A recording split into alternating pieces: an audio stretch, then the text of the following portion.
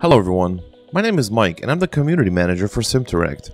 Today, I'm going to be talking about some really cool pieces of technology that we use to create games like Train Life, a railway simulator which is out now on Steam. Most of the generators that we use to build our worlds are based on Houdini, a 3D procedural software that is used in film, TV, and game development. Our art director Artur Szymański gave a lecture at Digital Dragons about using Houdini in game development, so feel free to go check that out using the link in the description.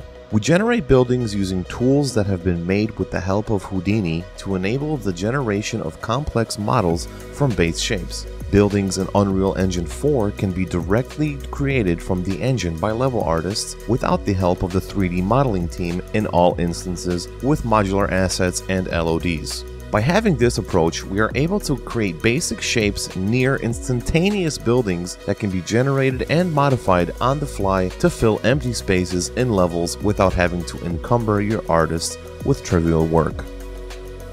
Creating realistic landscapes can be a huge undertaking for the art department, mostly when requiring dozens of landscapes for a huge open world game. We solve this issue by allowing the artist to paint the vertices of any landscape in Unreal Engine 4, and with the help of a custom pipeline through Houdini, generating a detailed and realistic looking environment is more efficient. Not only does this generate a height map for the landscape, but also vegetation splat maps with landscape layers. All this is done at an amazing resolution with erosion details up to a single meter.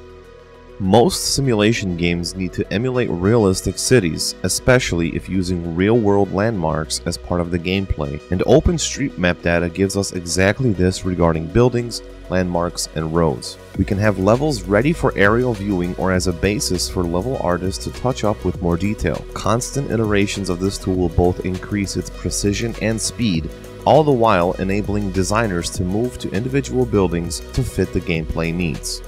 And that about wraps it up, ladies and gentlemen. This is only a taste of the production advantages and awesome talent we have here at Simteract. We hope you enjoyed the video and stay tuned for future insights on the games we develop. Take care.